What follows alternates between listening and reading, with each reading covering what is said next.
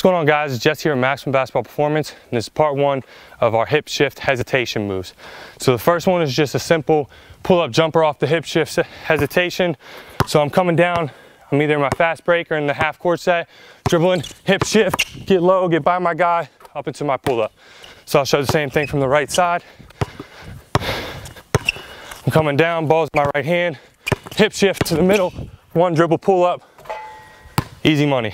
So the key to this, like I said, is off the dribble, getting low, really shifting your hips, shifting your feet, getting yourself by, going into a hard dribble move, and then coming right up into your pull-up. You see a lot of NBA guys use this move, and they're really effective with it, and it's really tough to guard. Thanks again for watching, guys. We'll see you on the court.